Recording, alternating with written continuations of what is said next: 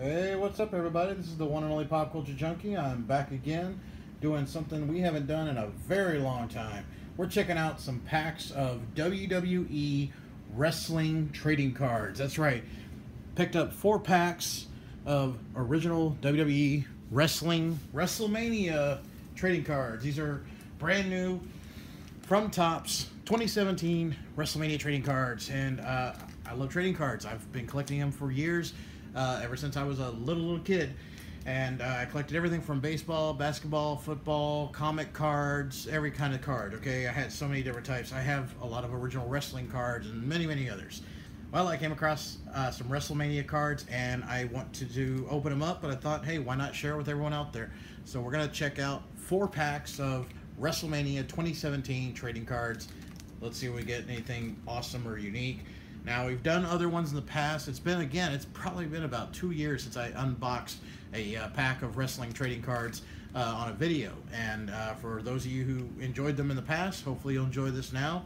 If you've been waiting for me to do more of them, hey, let me know, because I do have lots of trading cards that I get, whether it's in a subscription box or I just come across them at a convention or random shops and such. So if you want to see me unbox more of them and talk about them, leave me some comments, let me know. But I decided to go ahead and get 4 of these. It's got John Cena, Dean Ambrose, and Seth Rollins on the front there. The box that I picked them out of, it didn't say whether or not there was going to be any specific specialty cards necessarily. Like, we've done cards where there would be memorabilia attached to it, like maybe a piece of a shirt or a ring mat from a match. There might be autograph cards, something like that. Didn't say or specify on the box if there was going to be anything like that. I'm sure there will be something, but again, I don't know. So we're going in totally blind, and we'll see. So 4 packs. Let's go with the first one, see what's inside. Okay. So we have a... Oh, okay. Well, there's a little security device on the inside of them. And then you have a coupon that says 50 cents off any 2017 Topps Road to WrestleMania trading card products. So if I want to go out and buy another pack, I can save 50 cents if I take that coupon. And then here's our cards. Okay. Well, we have Naomi, of course. She just recaptured the SmackDown Women's title at WrestleMania just a couple weeks ago. So we have Naomi. We've got an Xavier Woods from New Day. Okay. Okay. Well, we've got the New Day trio there. Okay. We have Fastlane, Roman Reigns and Dean Ambrose delivering the power bomb to Brock Lesnar there through the table. We got Chris Jericho with the Walls of Jericho on AJ Styles. All right.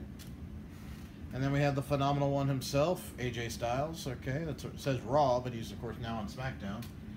And then we've got Kalisto, WWE Superstar. All right. That was our first pack. Let's see what our second pack has.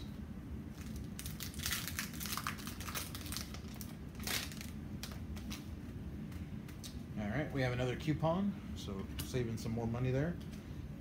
Oh, that's funny. This one didn't have a little security thing. Oh well, I guess they're random.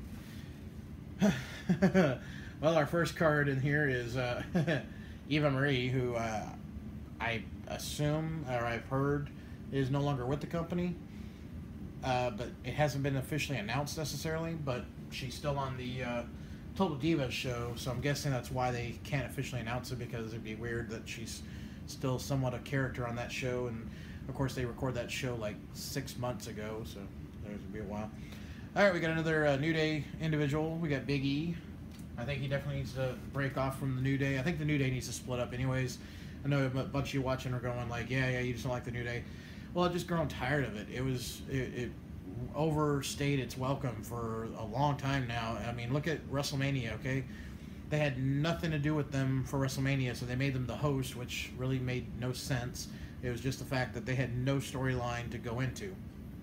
Big E is very talented, and I think he should be in singles competition, not tag team. All right, we got Triple H staring down. Looks like Roman Reigns there. Yeah. Oh, it's eliminating Roman Reigns. So this is a Royal Rumble from last year. And we got Roman Reigns flying over the ropes, over the top ropes onto a bunch of people. We got Sami Zayn against Chris Jericho. I've had the pleasure of meeting Sami Zayn actually just a couple months ago. Saw him, and he's a really nice guy, real friendly. Yeah, great guy. We got Hall of Fame, John Cena at the Hall of Fame inducting Snoop Dogg. I'm just tired of some of these celebrity things. It makes no sense for some people to be part of that. It makes the Hall of Fame a joke. I'm sorry, but Baron Corbin at WrestleMania last year. Okay, of course he won the Andre the Giant Battle Royal last year. Yeah, he's finally getting a little bit of a push with the SmackDown roster. But all right, let's go on to our third pack. Let's see what is in store for us here. Haven't come across any specialty cards that say like autograph or memorabilia, nothing like that. All right, we got another coupon, of course. And let's see, we have Jey Uso. We have Alicia Fox. We got Triple H holding the WWE Championship belt. We got AJ Styles wins the #1 contender Fatal 4-Way match on Raw. And then we got Roman Reigns and Bray Wyatt face off on Raw. We got Seth Rollins defeating Roman Reigns for the WWE Championship at Money in the Bank, is what the card says. Alright. And finally we have John Cena, Enzo Amore, and Big Cass defeat the Club at Battleground. I gotta say, I'm really surprised the Club is not put together on SmackDown. I really think they should have moved Anderson and Gallows over to SmackDown, put them back together with AJ Styles. Then you also have Shinsuke Nakamura on the show. I mean, that's a lot of powerhouse names right there that could really make that show go even further than it already is, okay? Just saying. Alright, we're down to the last pack. Let's go and rip it open and see what is our final set of cards. We have Kevin Owens, awesome. That's somebody I would like to definitely meet. Dean Ambrose, same. I'd like to meet that guy. Really cool. Those are good cards there.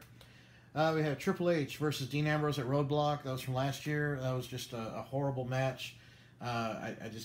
Dean, I think, honestly should have gone over. He should have won the title right there.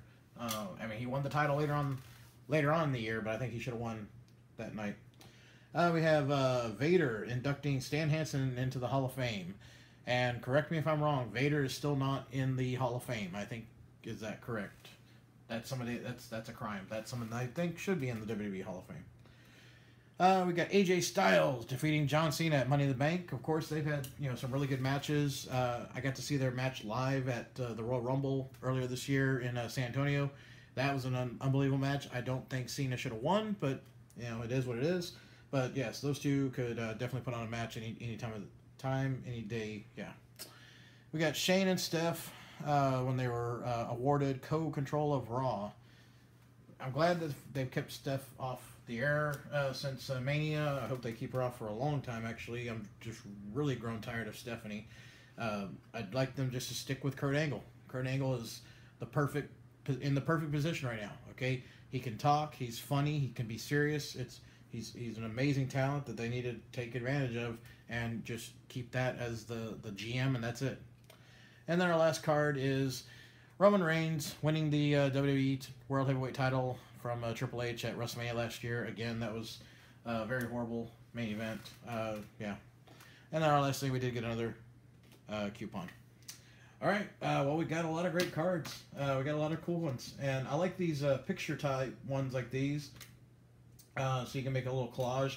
And honestly, that's what I intend to do, and I've done with some of my trading cards. I don't have them to show you right here, but I get a lot of trading cards, and for the longest time I've always kept them in binders, and you put them in the sleeves, and then you put them on a shelf, but then you gotta try to get to the shelf to look at them, or if you have people over and they want to look at your cards, you gotta go find them in the binder, you gotta find the right binder.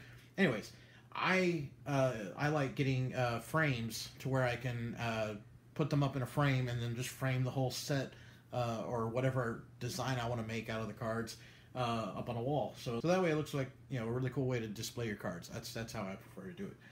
All right. Well, I hope you enjoyed this little unwrapping, and if you did, leave me some comments. Give me a thumbs up if you did. Let me know if you want to see more trading card unwrappings, because again, I have a bunch, and if you viewers want to see and hear me talk about them, leave me some comments, and I'll probably be throwing some out there.